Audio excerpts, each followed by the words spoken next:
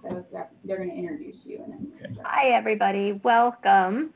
Sorry that we're a minute or two late, but we're very excited to be here with you today. My name is Lisa Lunghofer. I'm the Executive Director of the Gray Muzzle Organization, and we are thrilled to be joined by Dr. Jim Cook, who is going to be talking about neurology issues in senior dogs. So before I introduce Dr. Cook, I just wanted to encourage everybody to get your questions ready. If you're joining us on Zoom, you can enter them in the Q&A box.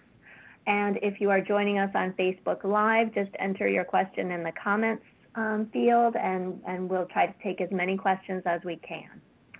All right, so I am pleased to introduce Dr. Cook, who is a highly regarded neurologist and neurosurgeon with more than 40 years of experience in the field. He received his PhD in neurophysiology from the University of Georgia after earning his DVM from the Ohio State University. A board-certified neurologist for more than 35 years, he has a special interest in spinal surgery and MRI interpretation. Today, he is not only a well-respected neurologist and neurosurgeon, but also a sought-after thought leader. Dr. Cook has authored and co-authored more than 30 veterinary and human journal articles, textbook chapters, and research abstracts in some of the world's most well-respected industry publications.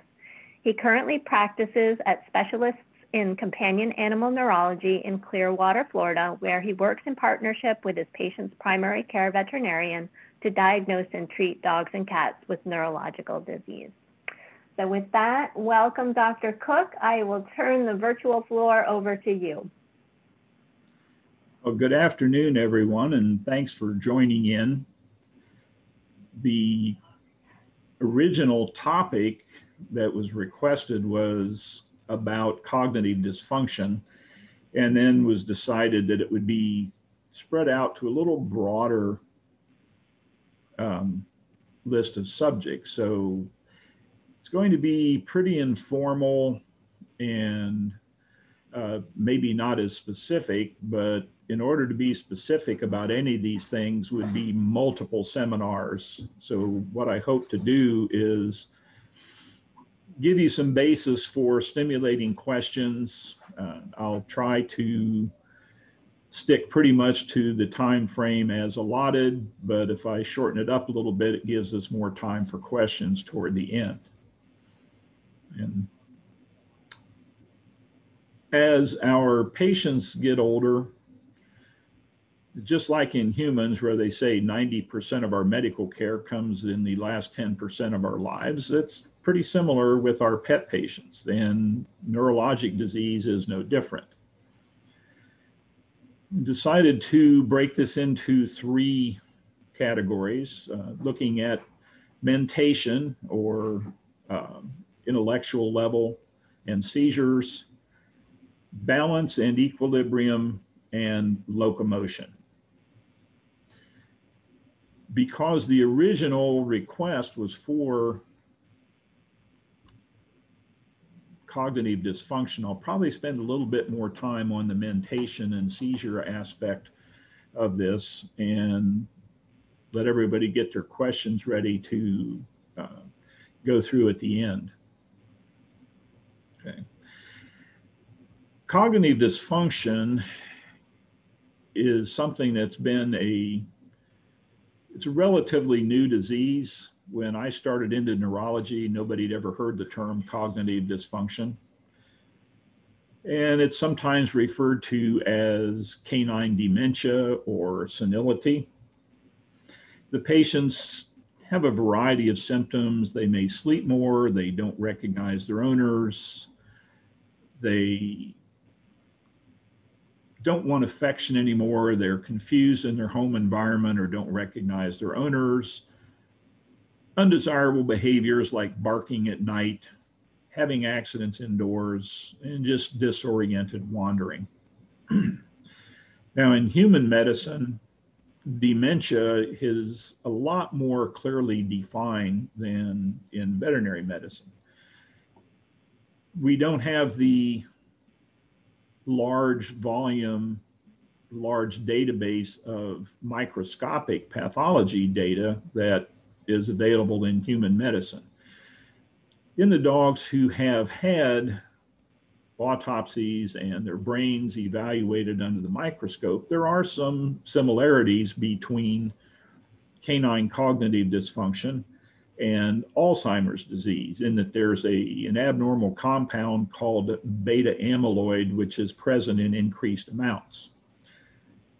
Now, in human medicine, all Alzheimer's is dementia, but not all dementia is Alzheimer's. There's vascular dementia, there's Lewy body dementia, which is one of the worst ones. As we all know, Robin Williams, when he found out he had it, promptly committed suicide because of the severity and devastating effects of that. In veterinary medicine, cognitive dysfunction is considered a diagnosis of exclusion. If there's nothing else going on and the dog is acting inappropriately, then it's probably cognitive dysfunction. There are some MRI changes that are starting to be described as possibly connected to cognitive dysfunction in dogs. Now, this is a young dog, an older dog whose owners complained that there were some issues going on with behavior. This is a relatively normal looking brain. The things that a radiologist looks at, and I don't know if you folks can see my cursor moving here, but there's a round structure right here in the middle of the brain called the interthalamic adhesion. It's typically pretty close to round, and it has predictable dimensions. In older dogs, that structure is often less than round and smaller than usual. We also see the gyri and sulci of the brain, which are the folds and tissue in between them, get bigger, meaning that there's been brain atrophy. Now, these are very subtle changes and requires usually a radiologist with measuring equipment, reviewing the exam to say, oh, there's brain atrophy because the gyri are smaller, the sulci are wider, and in this case too, that interthalamic adhesion is smaller than it should be.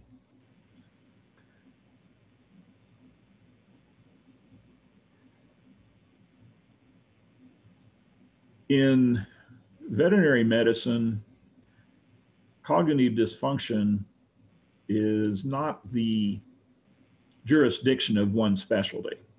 Neurologists see a lot of it because the patient is behaving abnormally. Behaviorists also see a lot of it because the dog is behaving abnormally.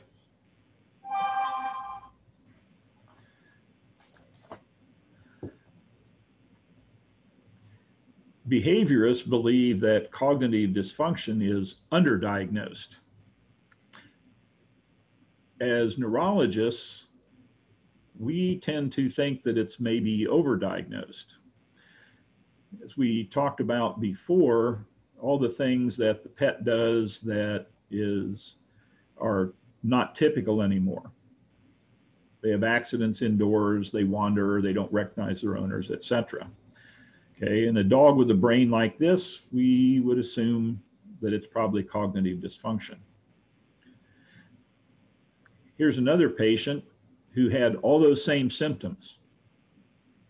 But in this case, we can see that right in the center of the brain is a very large contrast enhancing mass.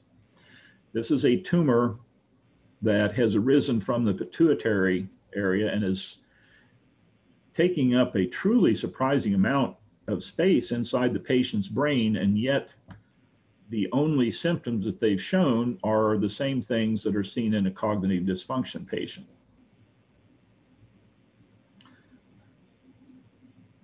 So that's why neurologists think that the disease is possibly overdiagnosed, because there's probably a fair number of pets out there running around who have a lesion like this and they've just been written as cognitive dysfunction rather than being investigated for having structural or inflammatory brain disease.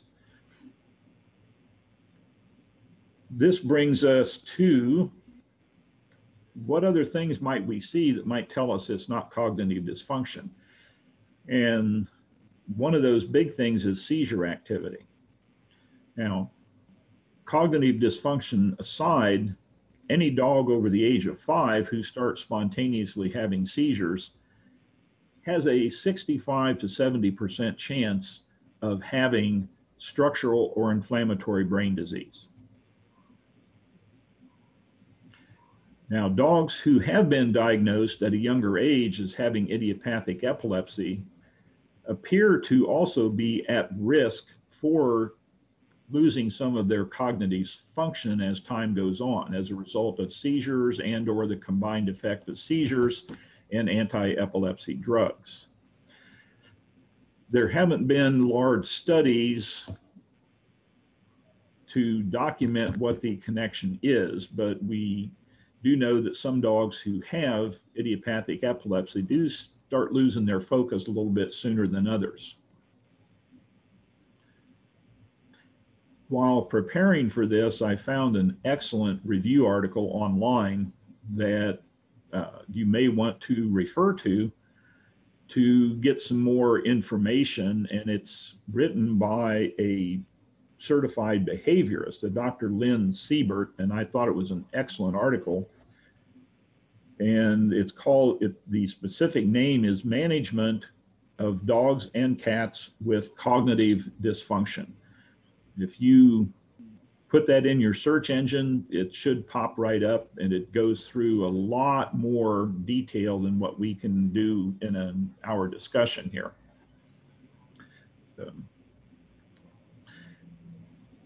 The primary treatment that's been offered for cognitive dysfunction is a drug called selegiline, which is marketed as various compounds, anapril and others. And the theory is that it stimulates production of catecholamines, which act as neurotransmitters to improve brain function. There have been studies that show that it does improve dogs, but it has to be given for at least a month before benefits are seen. I've used it. I wasn't that impressed with it, but other people have said that it does work. So in a situation like this, we will never deny that patient the opportunity to be treated. And there are a few other drugs that are recommended as supportive drugs for treatment of cognitive dysfunction. And if you care to look up that article and read through it, you'll find other things that are discussed in detail. But if you have a patient who is elderly, has never had a history of seizures, they're losing their focus and getting a little fuzzy around the edges, and then seizures come into it, strongly consider the possibility that we're actually dealing with a primary structural or inflammatory brain disease as opposed to cognitive dysfunction.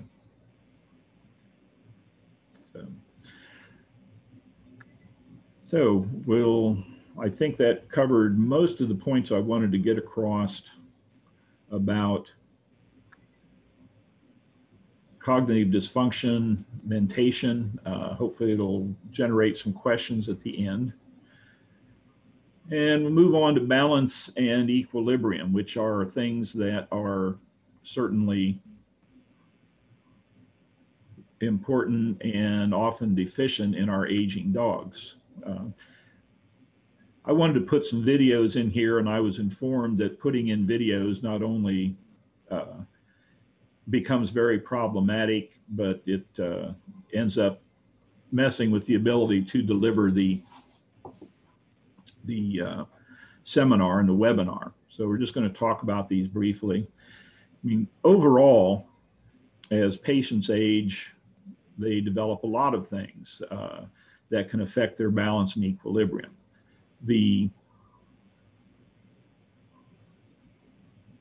As the bones and joints get less flexible, it's harder for dogs to correct issues with position sense in space. Their ability to detect changes in position from their vestibular system or balance system can be reduced. As their vision decreases, that also can affect their coordination. Now, one of the big things that we see constantly in older dogs is an acute attack of vertigo or loss of vestibular function. It used to be called old dog vestibular disease or geriatric vestibular syndrome, and it is most prevalent in older dogs. But it can be seen in much younger dogs. And in fact, it is also seen fairly commonly in cats. When I was in veterinary school a long time ago, it was a feline disease. It was never discussed as affecting dogs. Nowadays, when I mention that it's a feline disease as well, my younger colleagues look at me like, are you sure? We've never heard of this.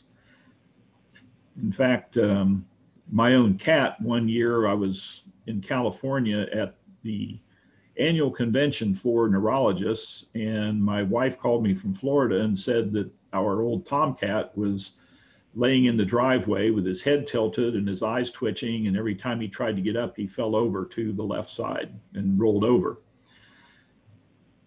So he was a tough old bird. I told her to offer him a treat. He ate it. I said, fine, put him in a box in the garage, make sure he gets fed. And by the time I got back, he was demanding to go outside and catch lizards again. But this is a common thing we see in older dogs. Now, it can have multiple causes. If the patient has a history of bad ear infections, it's probably an infection which has spread down from the outer ear down into the middle and inner ears and is affecting the balance centers. The reason these dogs look so badly affected, their heads twist 90 degrees, they fall over constantly in one direction and may roll until they come up against the wall. Their eyes will twitch wildly because what's happened is you've got normal balance input coming from one side of the body and virtually none coming from the other.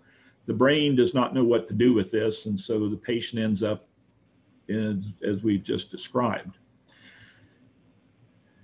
Now, there are other parts of the balance system that are not in the ear, that are in the brain.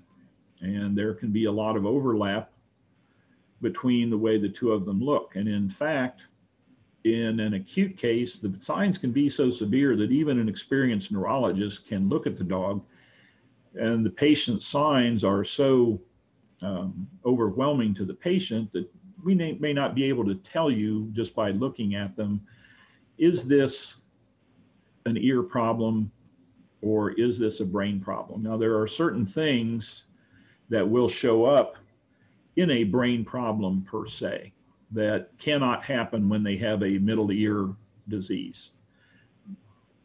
But those don't have to be present, so it can be difficult to tell the two apart.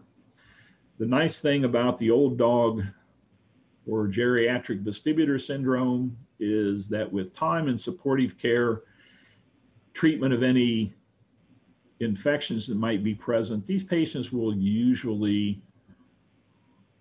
compensate and get back on their feet. Depends to some extent what their other body systems are like. If the patient is badly arthritic and mostly blind already from age, they're going to have a lot more difficulty compensating. And I say compensation because one of the things that I get called on to comment on to clients from the local vets is, why does the dog still have a head tilt? Why is the head still tipped anywhere from 30 to 75 degrees to that side? And the reason is the structures that are involved in picking up balance information are incredibly delicate. Once they're damaged, they're probably not recovering. What's happening is that this patient, over time, their brain is adapting to keeping the dog upright by processing 100% of normal balance information from one side and figuring out how to coordinate that with maybe 50% or less of normal balance information from the other side. So what happens is you end up with patients whose head is tilted long-term or sometimes even permanently. Another thing that will tell you that this is compensation rather than recovery is if you run in and grab that dog and pick it up rapidly and disturb its orientation in space, they will promptly go back into that twisted rolling posture. And then it takes them a couple minutes to kind of get calmed down and get back on their feet. Other things that potentially can cause this is if the dog whacks their head just right, they can actually cause bleeding into the middle ear around these balance centers. Now that's not common. Most of our old dogs are in the house where they can't get into that kind of trouble. But if they run out and get bumped by a car, certainly they can have acute vestibular disease from that. And we do, in rare occasions, see tumors arise in the middle and inner ear in dogs and cats. They can also have tumors or infections arise in the nervous system surrounding the nerves and the centers for balance and equilibrium. That's why we always offer in a situation like this for the patient to have an MRI and a spinal fluid if it appears that there might be more than just an ear infection going on. And then the treatment would be as appropriate for whatever the condition is. But this is often inappropriately referred to as a stroke. I know that if I didn't have a medical education and my dog was doing this and somebody said your patient is having an acute idiopathic peripheral vestibular event, my eyes would start to twitch and I'd probably get a head tilt too. It's easier sometimes in that situation for a veterinarian to say, well, it's a stroke. And since most of the dogs get better, that's it's okay. You can call it whatever you want, long as the patient gets better. True strokes rarely cause this kind of balance and equilibrium issue. It's possible, but in the long run, we're usually not dealing with that. So.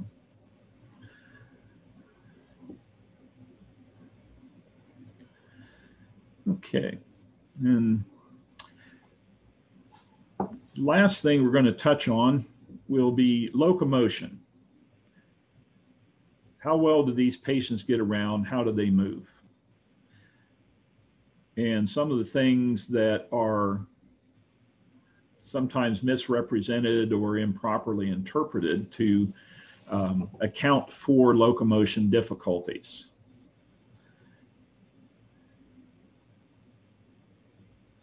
Okay, apparently this is not quite as, it looked lighter than this when we set it up, but this patient was having a walking problem. There's a little bump down here between these two vertebrae called spondylosis. 40 years ago, before we had access to MRIs for dogs, veterinarians as a group would look at this and say, well, that must be the problem. In point of fact, virtually all dogs as they get older have some degree of spondylosis, if not at this location, at multiple locations running up their spine. In this case, we can see that there's a nice normal spinal cord and spinal fluid compartment running right over the top of that. And it's been shown pretty definitively that spondylosis has nothing to do with disc herniations or with spinal cord disease. So we use that to go in and try to determine then, does our patient with locomotor problems, does it have orthopedic disease or does it have neurologic disease? Now, the patient with orthopedic disease, and heaven knows that as our patients get older, they get arthritis, they get ligament damage, they get hip dysplasia, various things that begin to interfere with their ability to move. What we try to look for, the patient with orthopedic disease typically can walk pretty well, but their legs tend to move in shorter strides. The movements are coordinated. They go in a normal straight line front to back movement, but they just don't take as long as steps as they can. This may be due to restriction from joint damage, or it may be due to discomfort from trying to move joints that have some degree of arthritic change. A lot of times these patients will they'll scuff their feet. They'll won't pick their feet up very well. And as they move, they'll actually slide the feet on the floor, but they'll keep the bottom surface of the foot on the floor where it belongs. You don't see them dragging their toes or scraping their nails as they walk. In cases where there is a leg that has pain from joint disease or an orthopedic problem, if it's a single limb affected, they will tend to lift that leg up and not bear weight on it. In fact, we've seen dogs who had bilateral injuries to their knee joints and the back legs. They actually learn to lift their pelvis up in the air and walk on their front feet so that they don't have to put weight on those painful back legs. When we look at a patient who has neurologic disease, what we tend to see is that there tends to be a wide base stance. The legs are spread apart to try to help maintain balance. Depending on what part of the nervous system is involved, they will tend to actually drag the toes and scrape the skin and toenails across the top of the foot. Sometimes just the front, sometimes just the back, depending on where the problem is. Sometimes it's just on one side. But there is a reduction in the patient's ability to tell where that foot is and to move it properly, so they drag them. Sometimes the only thing you may hear initially is you just hear the nails clicking on the concrete or on the sidewalk as they move along. As it progresses, these patients will actually stand with their feet knuckled over, and it's probably something you will see a veterinarian do to test whether or not that patient can tell where the feet are and put them back. Standing with the feet knuckled is rarely seen with orthopedic disease. There are some occasions when you might, but as a general rule, standing with their feet knuckled over and that much dragging of the toes, that's going to be neurologic rather than orthopedic. The other thing is they walk and they have this wide base stance. They have clumsy and uncoordinated limb movements to the point where they'll swing one leg all the way across and trip the other leg as they're trying to walk.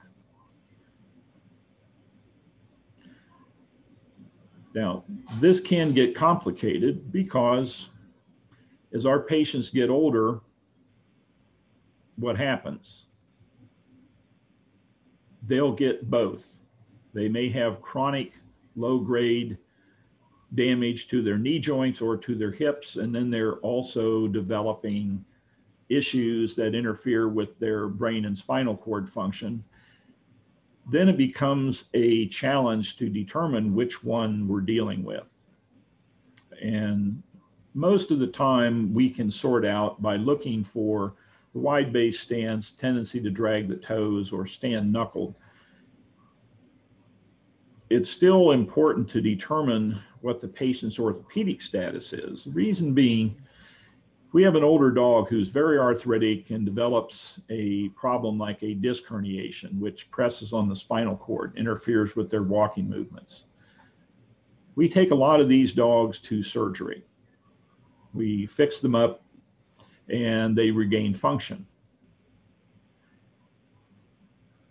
If your spinal cord's not working and you have a solid musculoskeletal base underneath the patient to support them, they're probably going to recover in a relatively uncomplicated fashion. If your spinal cord's normal and you have a major orthopedic problem like a ruptured ligament interfering with limb use or a bad arthritis that needs to be treated, again, that patient will probably be able to manage okay and respond to treatment or surgery for an orthopedic problem. Unfortunately, as these guys get older, if they have both, if your orthopedic foundation is bad and you develop a spinal cord issue, this is going to lead to fairly prolonged and sometimes incomplete recovery from spinal disease. And by the same token, if you have a chronic spinal cord injury that's never been treated, and the patient needs an orthopedic surgery, they're going to have a pretty prolonged and, again, possibly incomplete recovery. And this is a discussion that we have to often have with our owners of pets with both situations.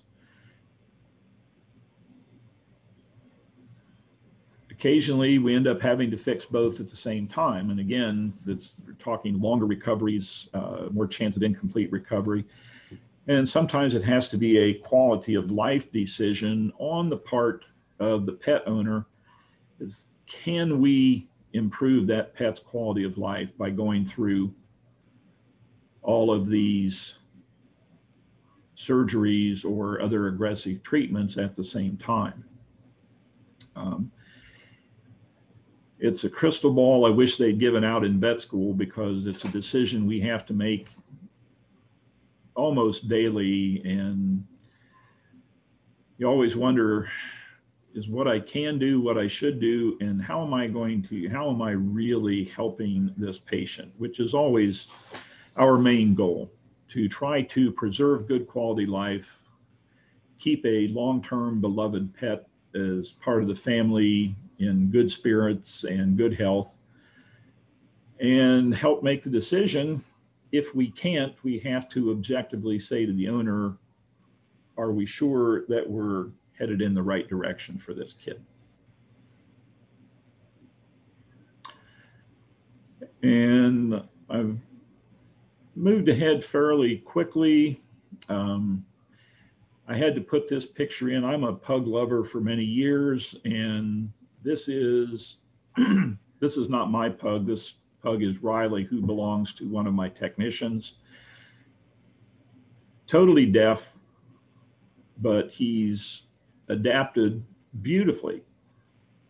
For some reason, his original owners decided they weren't interested in having him anymore.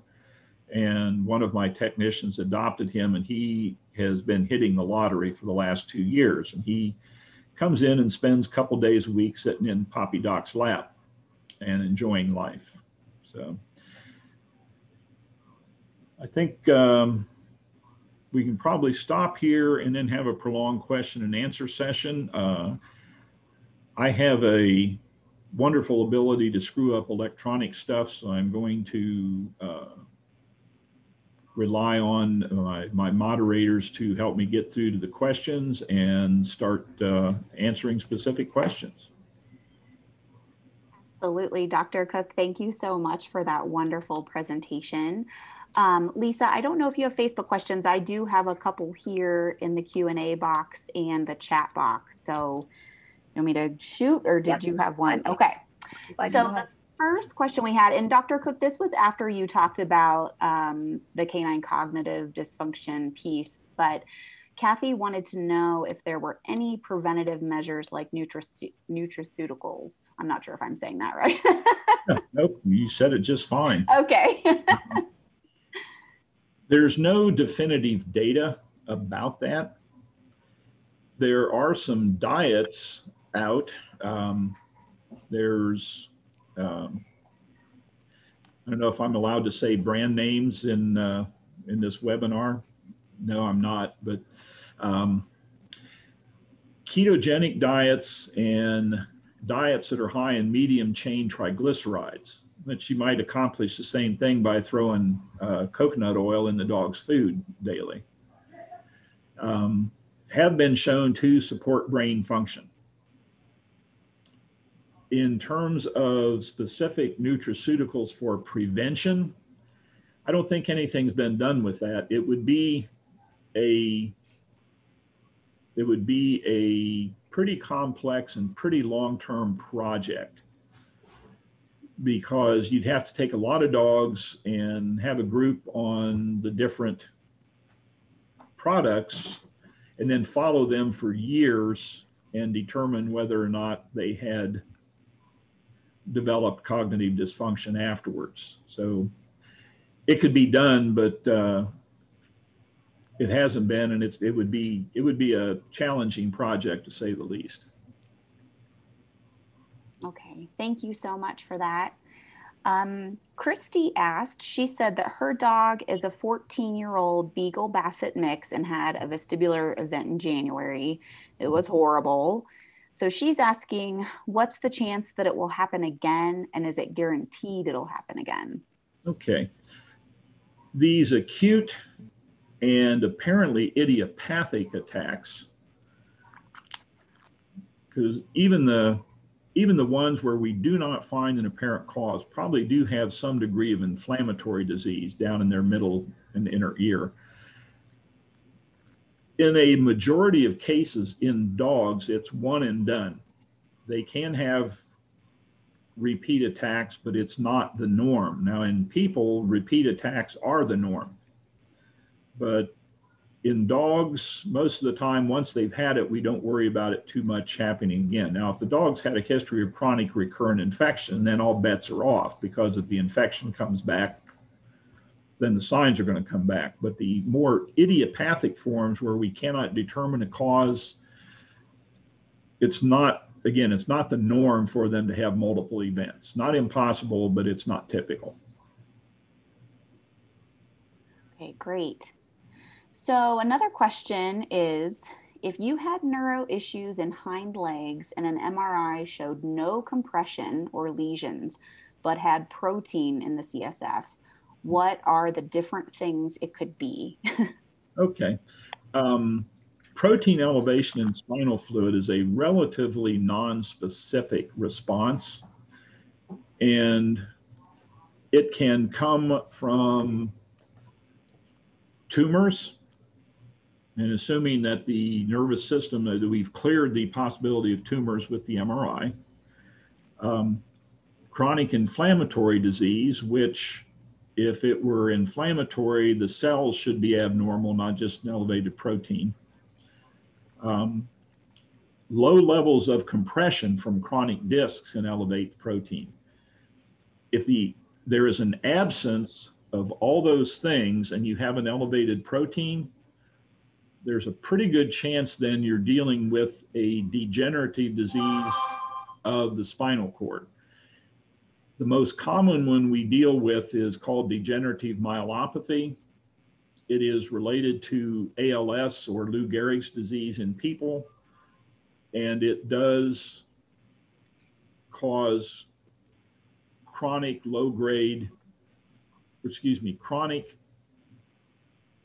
prolonged deterioration in spinal cord function. There is testing available for this condition. Now, there are others certainly, but this is the one we deal with the most. A valid DNA test has been developed for this condition. It's very sensitive, and if you have a patient you think needs tested for it, your veterinarian can direct you to the testing institution and actually get a home test kit, so you can play CSI and harvest your own dog's DNA with a cheek scraper and then submit it to the lab. Again, I can't name names or companies, but it is something that can be done.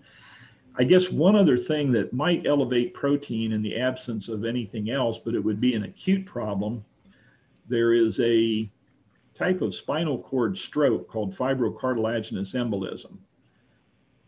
And these dogs develop acute spinal cord signs without any detectable evidence of swelling, pressure, discs, whatever.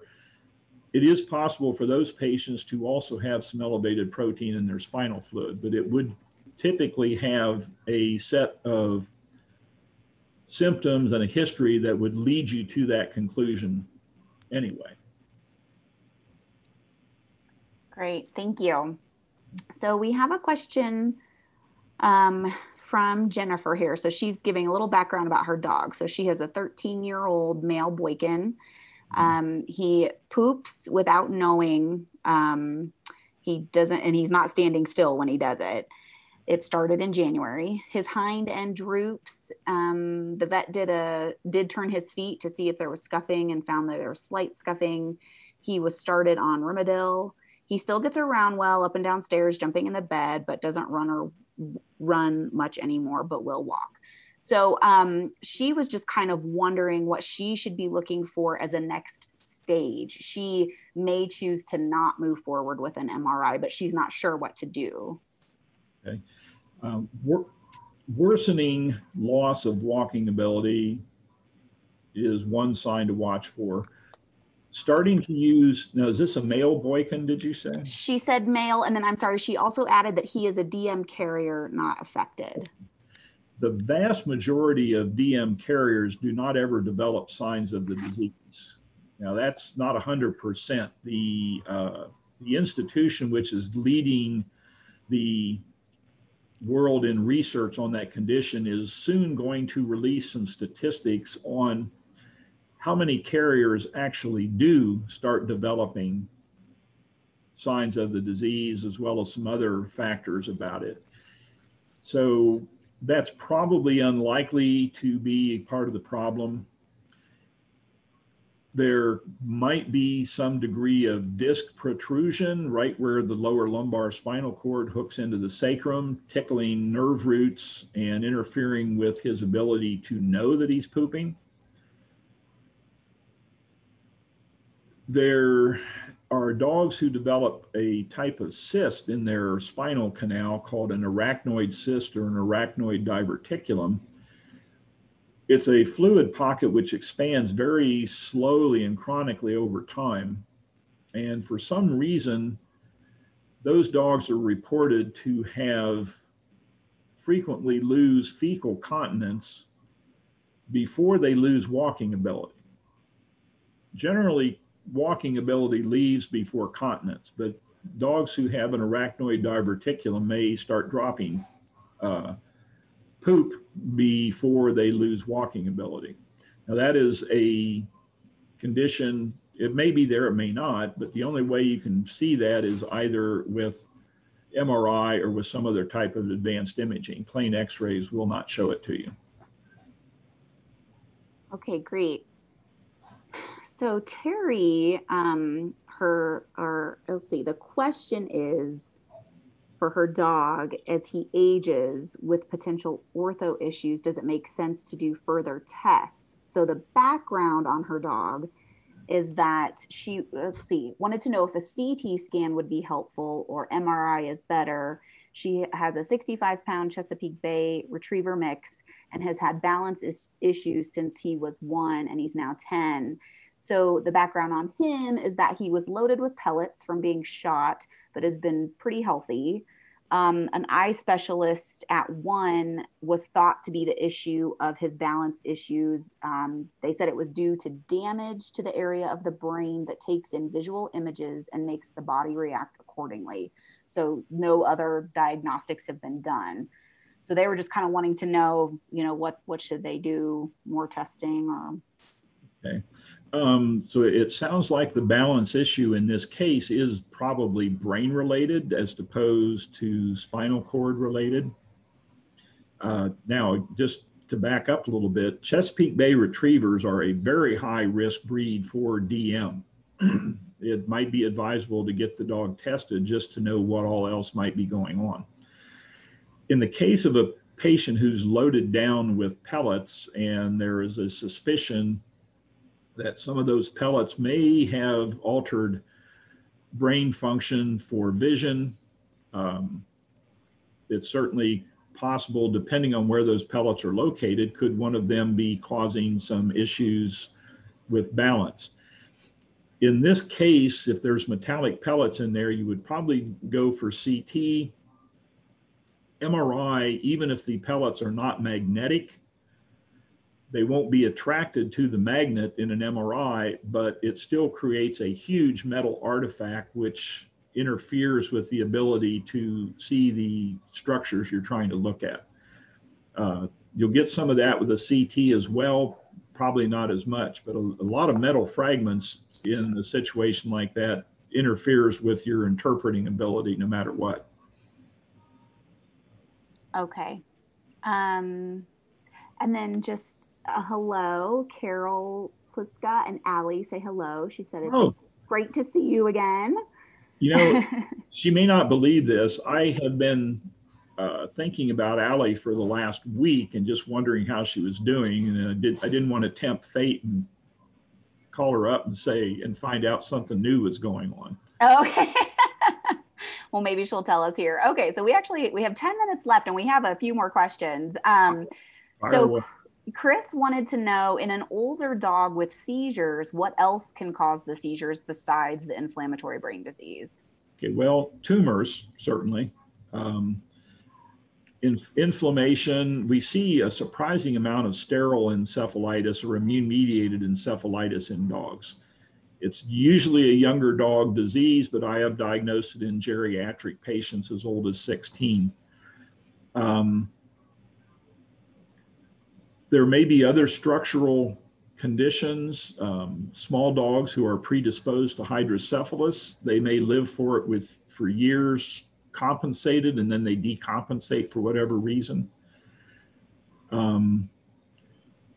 About 35% of older dogs who come in with seizures actually do have late onset epilepsy. Epilepsy being defined as recurrent seizures without detectable disease that's expected to cause seizures.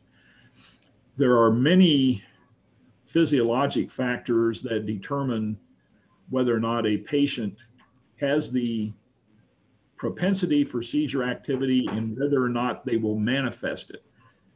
A lot of these things change with age or with other body conditions.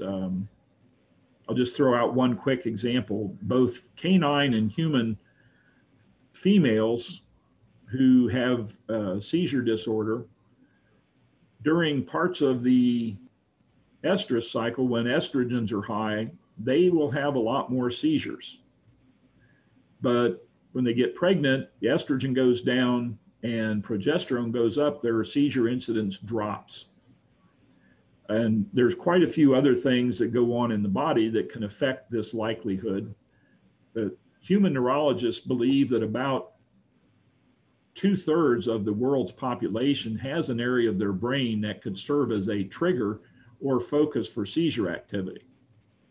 So obviously all of us aren't running around taking phenobarbital or Keppra. The other part of that equation is the strength of the focus, which can change over time, and two, what's called the threshold, which is the resistance of the surrounding brain to being taken over by the focus and allowing seizure activity to come out. A person or a dog who has a weak focus and a high threshold may go their entire life with no seizure, even though they have seizure potential. The individual with a strong focus and a low threshold is probably going to manifest those seizures. Okay. Oh, one other thing before I forget, and veterinarians, myself included, have to remember this and be alert. Now, certain organ failures can help trigger seizure activity, but they're not usually until end stage. By the time liver failure, kidney failure gets to the point of causing seizures, you already know your dog is on its deathbed. But certain instances can cause a dog's blood sugar to drop rapidly. And if it goes low enough, fast enough, they'll have seizures from it. usually by the time you get somewhere to have the blood sugar tested, it's bounced back up again. So, but anytime you have seizures that are hard to figure out, it always makes sense to make sure that they get a fasted blood glucose when they come to their vet at some point and follow through with that. It may take 2 or 3 rounds. I've had dogs that I had to test 5 times before I finally got a sugar low enough to convince us to go ahead with a hypoglycemia workup as opposed to a primary brain workup. Okay, thank you. So someone was interested in your comments on spondylosis. Yes. Okay, yeah. These questions are hard on me, you guys. I can't pronounce all these words. Hey, half of a medical education is getting a vocabulary that no one else can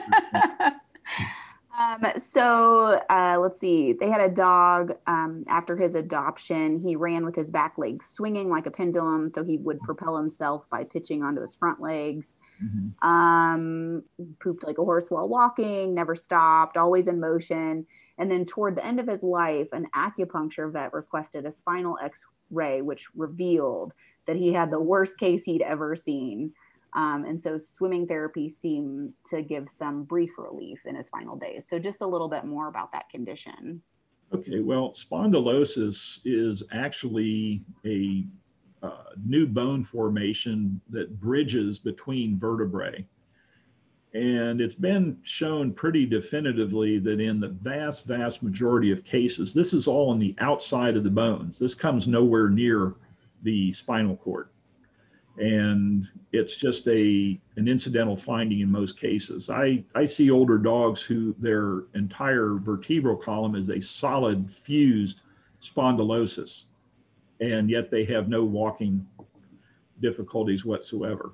So it has to be interpreted in the light that whatever's going on, if the dog's not walking properly, the spondylosis typically just isn't part of it. Now, it can cause pain. It can potentially cause some restriction in movement because the spinal cord is no longer flexible and supple. But in terms of causing actual paralysis, no, spondylosis alone just can't do it. It's not in the right place to do it. Okay, so we have about 4 minutes left, and I want to try. We have quite a few questions. I don't think we're going to be able to answer all of them, but we will do our best. So Cynthia wanted to know, she has a dog with CD. She's her 3rd dog to have this condition. Can you explain why dogs with CD seem almost compelled to constantly wedge themselves between pieces of furniture, behind large appliances, etc.? Well, it's called head pressing, and in terms of the exact physiology, I can't really answer that, but we see it constantly as a symptom of poor brain function. I think it's just they get into that corner and they don't have the intellectual ability to figure out how to back up and get out of it. Okay. So another quick question. We've said DM a lot. Can you explain what that is? Yeah, DM stands for degenerative myelopathy. Now, if you're talking to an internist, it's diabetes mellitus, but for a neurologist, it's degenerative myelopathy. It is a variant of ALS or Lou Gehrig's disease. It causes gradual but slowly progressive loss of function of the spinal cord.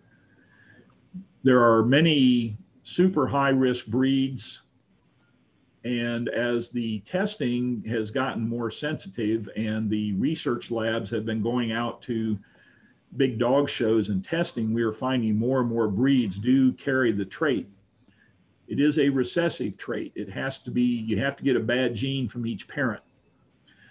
It's a late onset disease, so you don't know that the dog has it until usually they're 7 or 8 years old. We do now have a DNA test which identifies those dogs who are normal or carriers, or who actually have both copies of the bad gene. There is currently no validated treatment. people have to be careful what they read on the internet. I had someone show up the other day who said, you do stem cell therapy here and that will cure my dog. Well, stem cell therapy doesn't work for degenerative myelopathy, neither does anything else. And I've never done stem cell therapy in my life, so I'm not quite sure where on the internet they found their information. But currently there's no specific treatment, and we just try to keep the dogs upright, moving as long as possible. Unfortunately, oftentimes they're big dogs, so supportive care can become problematic after a while. When they get to the point where they can't walk, it's tough. Okay, thank you. So we are at time. I don't know, can you take one more question? I just feel bad. We started just a couple minutes late, so I just want to do one more. Okay, and this has got to... I have a few minutes if you want to try to squeeze in a couple more. Okay, Lisa, is that okay with you? Yeah, absolutely. Okay, thank you so much. Questions too on Facebook. Oh, go ahead, go ahead. This one was about seizures and flea prevention medicines. Oops, and it just disappeared. Sorry. Why don't you go ahead, Abby? I am going to have to try to find it again. Okay. Thank you so much, Dr. Cook, for staying with us. So, okay, there's another word here I'm not going to know how to pronounce. It's a drug. Okay. Rebecca wanted to know, is selegiline? Selegiline, yes. Okay, selegiline. Only effective in dogs who have true cognitive dysfunction versus dogs who have symptoms of cognitive dysfunction due to structural changes in the brain. Yeah, well, there's a little bit of a problem with definition there because we call cognitive dysfunction in dogs a process of elimination. If we can't find anything else, then it's probably cognitive dysfunction. We don't typically do brain biopsies in dogs, and the information we get from their brains is typically post-mortem. So the selegiline is reported to be effective in dogs with cognitive dysfunction, although there's the possibility that cognitive dysfunction in dogs may not be one disease. It may be a combination of multiple factors that all end up causing the brain to not work properly. Right. So she said that her dog who recently passed away did not have a brain tumor, but he had slowly worsening hydrocephalus due to caudal occipital malformation. Gotcha. And was not a surgical candidate due to having other degenerative issues. I would not have expected that dog to respond to selegiline. Okay.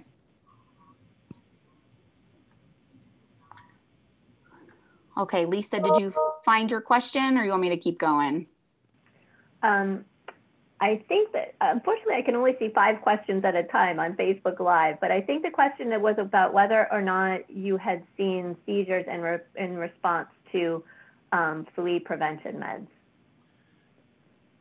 Well, we see cases where we suspect it. There is a fairly compelling time course that the patient gets a flea medication and then has seizures. If you read the package inserts on all of these broad spectrum parasiticides, virtually all of them have some kind of a warning about the possibility of neurologic reactions. The difficulty is there's no test that I can run that will tell you absolutely yes, this was from the flea med, or absolutely no, it was not.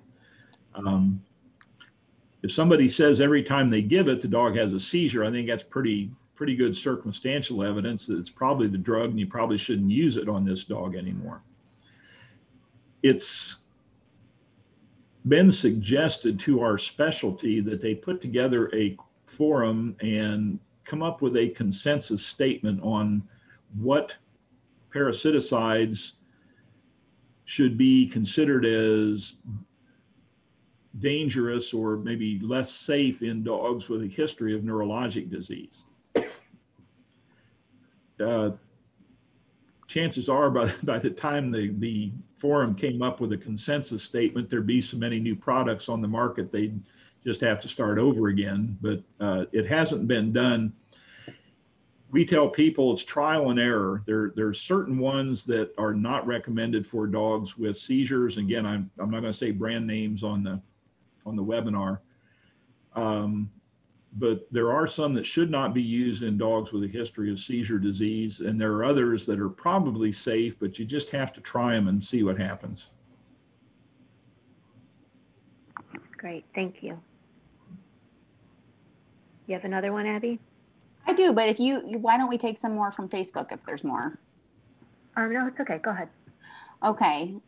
So someone asked, what role does physical therapy or rehab play in neuro problems? It's very important. Particular dogs with severe spinal injuries, rehab helps get them back on their feet quite a bit faster. The longer they are down, the more chance they're going to develop serious complications like bed sores, urinary tract infections, etc. Good comprehensive physical therapy and rehab get these guys up and moving faster, and that's, I think, critical for their best recovery chance. Great. So lots of thank you messages just for you answering all these one-on-one questions. Carol did send an update that unfortunately Allie was diagnosed with bone cancer last fall and just passed away in March, but she thought she had a remarkable full life thanks to you and your staff. And so just thank you for that. Lots of thank yous for answering these questions. I don't know, do we want to just take one more? I will take it. Okay, let's do one more. So someone wanted to know if a bleeding event from a hemangiosarcoma in a spleen could cause seizures, and if so, if that's common. As a direct cause of seizures, probably not. But if the patient has any tendency towards seizures, the stress, the alteration in other body parameters like oxygenation of the brain, maintaining blood pressure could certainly make them more likely to have one. But in terms of just the bleeding event from the spleen itself, probably not the primary cause of the seizure. Okay, great. I do keep in mind, none of my patients has ever read a textbook, so probably a lot of the things I've said don't happen. May have happened because the dog didn't bother to find out that he wasn't allowed to do that. But for the most part, like we discussed. So.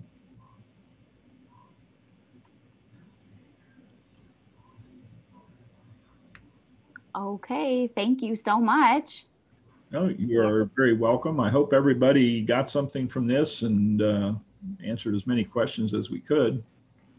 Thank you so much, Dr. Cook. That was really, really helpful. And thank you to Abby. We met my colleague. I'm sorry I didn't introduce you at the beginning, Abby. Thank you for doing such a great job fielding all those questions and pronouncing all those medical terms. And thank you so much for Dr. Cook, for sharing your expertise. Really, judging by the number of questions and commitment, this is clearly an important topic, and perhaps we can do another session on something related. Absolutely. Okay.